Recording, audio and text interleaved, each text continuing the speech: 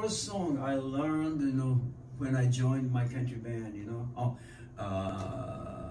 the country band at the time, called Speedy, Kiddo, and Western Jamboree, the name of the band at the time, So I met them, on my 20th birthday, and then, I made up my mind to, be a country music star, country music singer, So, but my parents got mad, you cannot do that way, you have to go back to Tokyo to study, But, I told them, my sister and my brother, I'm the youngest one in my family, so they said, no, child, not child, my Japanese name, you have to go back to Tokyo and study.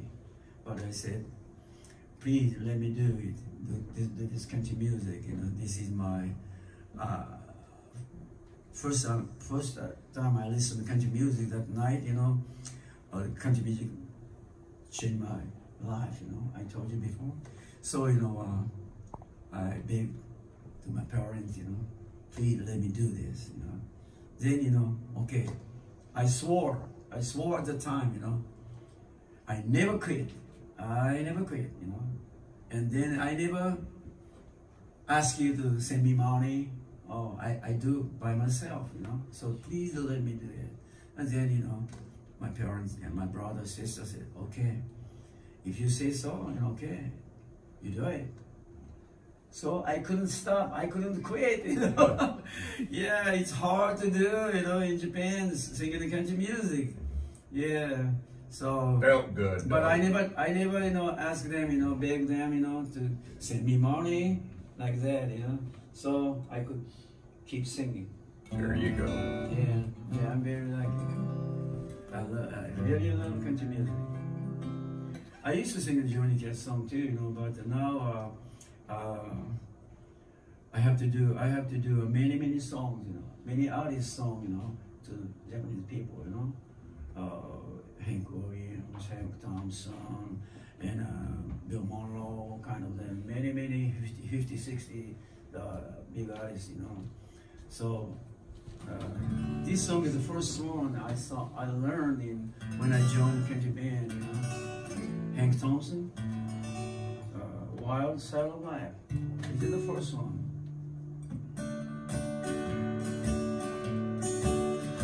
You wouldn't read my letter if I wrote to you. You asked me not to call you on the phone,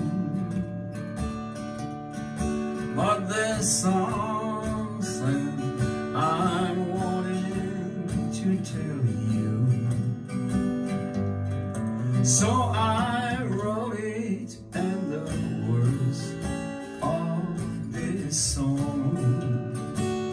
I didn't know God made a honky-tonk and show. I might have known that you'd never make a wife. You gave up the only one that's ever loved you, and went back to the wild side of life. This song is the first one I learned when I joined the country band, way back in 1956. Wow. Years and years ago. Yes. And I'm very lucky. I've met many wonderful servicemen. What I'm doing in Southeast Asia, during the Vietnam War, we did many shows, and